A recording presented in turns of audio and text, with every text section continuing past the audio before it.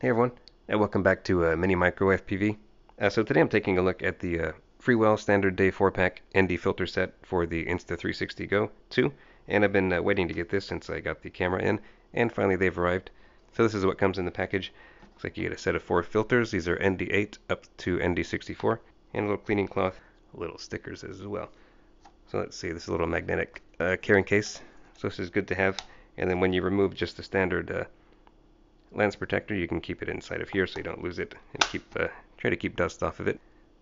So if you're not familiar with what ND filters are good for, basically what they do is they put, here, let me take one out for a demonstration.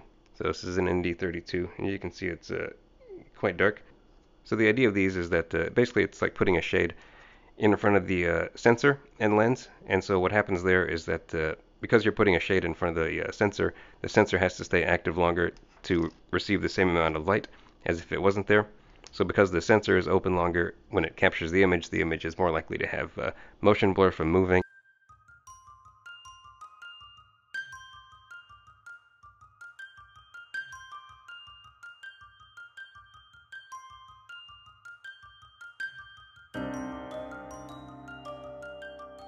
And you're less likely to get jello because the sensor is active while the entire image is being drawn, as opposed to part of the image being drawn and then the sensor moves, then the rest of the image is drawn, and that's how you end up with the wobbly image. You might get still vibration in the video, but you're not going to get that really bad looking wobbly video that everyone hates to see. So that's an oversimplified explanation as to what is going on when you use an ND filter, but that's the basic idea. And so let's just try to put one of these on, see how it fits. Let's remove the included lens protector, and now apply this.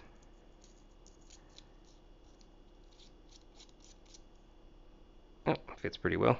No issues there, and you can see how much darker that looks than the standard very clear one.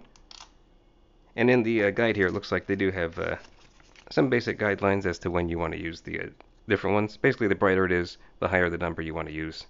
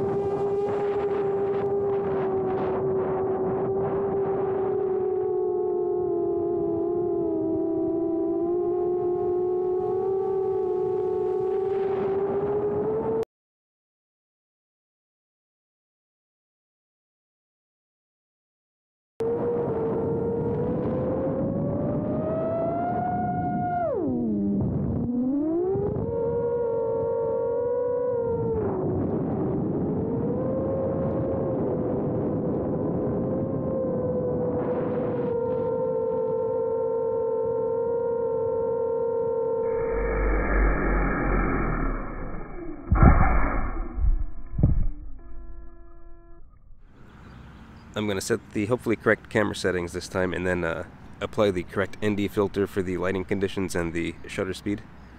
Low ISO. Go to the camera, see a live view, and now we'll go to Pro Video.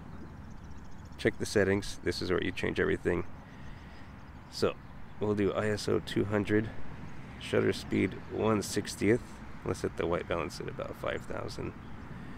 And you can see it's way overexposed, so let's take out an ND filter.